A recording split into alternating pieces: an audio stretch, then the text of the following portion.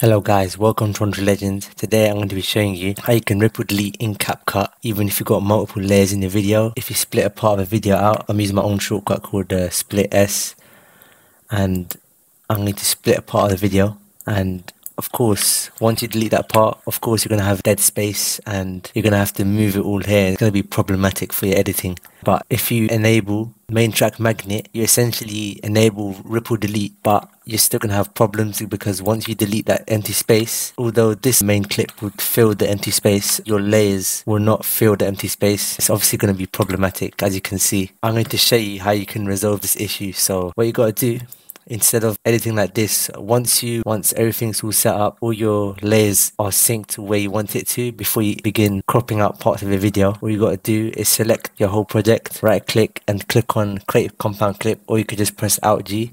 And once you've done that, what that's going to do is going to put your whole project into one layer, including your audio layer and your clips, and it's going to put it essentially in this compound clip.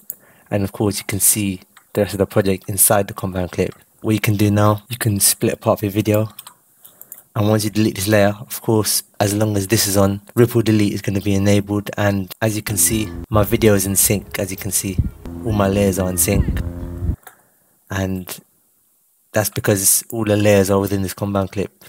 And that is how to rip or delete in CapCut. Hope you found this tutorial helpful, and thank you for watching my video, and peace out.